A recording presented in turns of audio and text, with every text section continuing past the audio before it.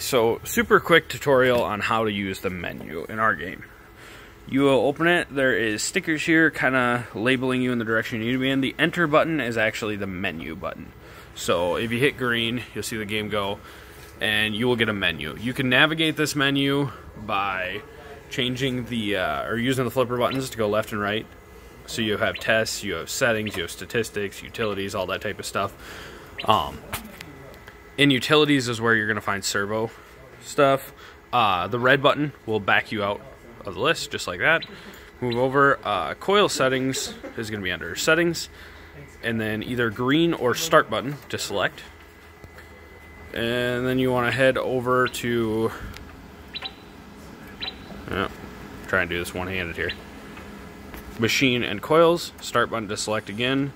And then when you choose what you want to adjust, for example, say the trough power, you hit start, it'll go blinking, and then you can adjust the power down with the left flipper or up with the right flipper.